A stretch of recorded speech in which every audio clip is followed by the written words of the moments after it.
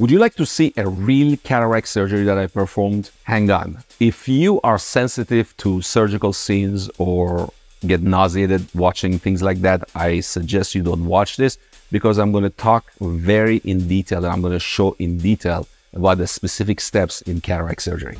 Here we go. So this is basically a very dense cataract that has been pre-treated with a laser. You see here that I'm performing the side ports and injecting some anesthetic into the eye to numb the eye. Then we inject a material called viscoelastic material that keeps the eye formed and open. And now we're doing the main entry wound into the eye. And since that opening to the capsule has perfectly performed with the laser, I just remove it. I don't need to form it manually. And here I'm injecting some fluid to separate the cataract from its capsule, and I make sure that it's mobile, and I remove some of the bubbles.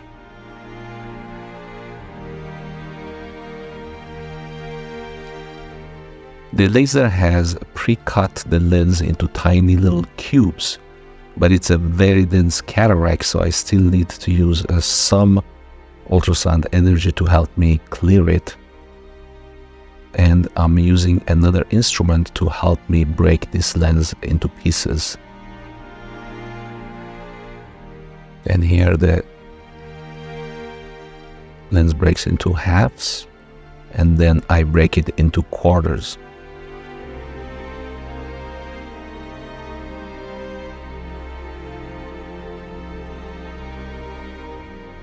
It's a quarter, and I turn it around and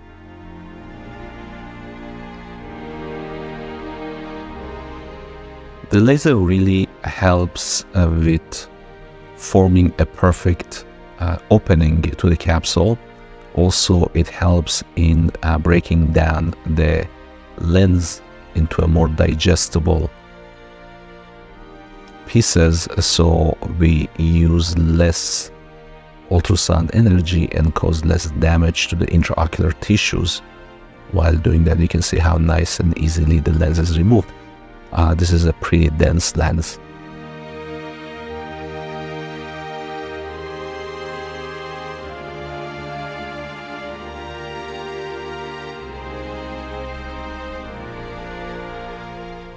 And now you can see that circular opening. You can see how perfect that is.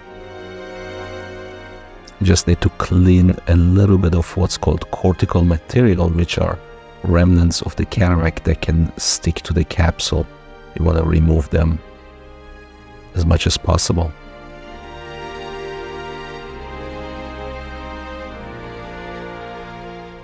And I'm again injecting the same viscoelastic material to form the eye again in preparation for injection of the lens, and here the lens comes into the eye.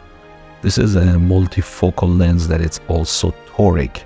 What that means is that once the lens opens, I want those 3 dots on the side of the lens to be aligned with the 2 marks that I have made previously with a laser machine. This ensures that the astigmatism is fully corrected in the correct axis. Another thing that we need to make sure, since it's a multifocal lens, is that the center circle, the very center of the lens, coincides with the visual axis. And for that purpose, I have the patient focus on the 2 lights, look straight at the 2 lights, and once the patient looks at those 2 lights, I adjust the lens manually to make sure that it is perfectly centered with the visual axis. And here we have a perfect result. Patient was very happy. 20/20, both for near and distance after the surgery.